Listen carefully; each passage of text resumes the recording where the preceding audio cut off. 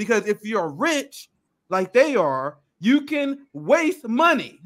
But if we are a poor working class movement that know that the Democrat Party is not going to defund the police, that no matter how many progressives we get, ICE will still have funding. No matter how many progressives we get, we're still going to have apartheid in Palestine.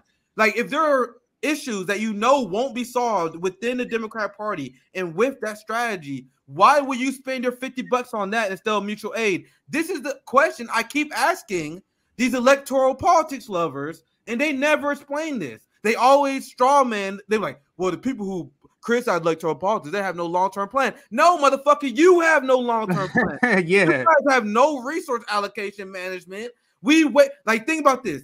We lost the Nina Turner campaign, and we raised more. The Nina Turner campaign raised more money than Chantel Brown. So I know it hurts to say this, but every single person who donated to Nina Turner, you wasted your money. Imagine all the money that we spent on Nina Turner, who spent more money than Chantel Brown, if that money went to homeless people, if that money went to food banks. Imagine if Rome had a quarter of that money on tour for the poor. That's the criticism. Nina lost that race. Bernie lost 2 races. All that money, flush it in the toilet, guys. We got to learn from our mistakes. And if you're rich, you don't have to learn because shit is good for you. So they can continue to advocate for the same strategy, which is why I said props to Bree, because she was one of the few people that was like, hey, you guys, are you not sure about this? That's why she was there. And Marianne even says that's why Bree is here. So props to her. She was out, and she was absolutely the most leftist, the most.